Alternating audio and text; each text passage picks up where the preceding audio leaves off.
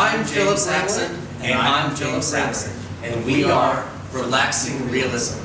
We are standing in the set of Element.Element, which is a series that we are working on involving a set with different props that we've accumulated in different yard sales. And this particular photograph that we're working on right now is Water.Air.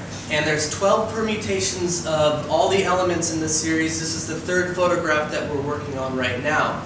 Now, what we're trying to do here is we're going to be dropping this manhole cover using an electromagnet that's up on a beam above, and it's going to drop into a pool of water. That's going to be, this kiddie pool of water is going to be filled to about right here, and we're hoping for a giant splash that's going to hit this remote-controlled helicopter. So the idea, symbolically, is that the water is really overtaking the helicopter, which is a symbol for air. So it's a different take on symbolism and the elements. Everything in here has its own meaning. Probably obvious are all the birds and the graphics of the leaves looking like they're water going up. So everything here is intentional.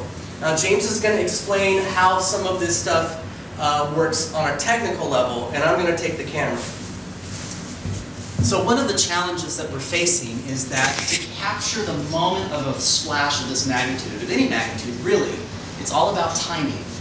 Now, to freeze the motion of the water, what we're going to do is we're going to darken the space down, and then we're going to open the shutter of the camera and fire a strobe at just the right moment. Now, to orchestrate that, what we're going to do, and I'll show you behind the scenes this way, is that we are going to have a digital transmitter on the camera. So when you take the picture, the shutter opens. We're going to have it set to maybe half a second. That leads to this receiver here, which triggers this box that I made out of Arduino and junk microwaves. And what this does is that it takes that signal, tells the electromagnet to turn off, at which point that cover, that steel cover, is going to start to fall. And then there's a timer that will count. And at the end of the count, it fires the strobe.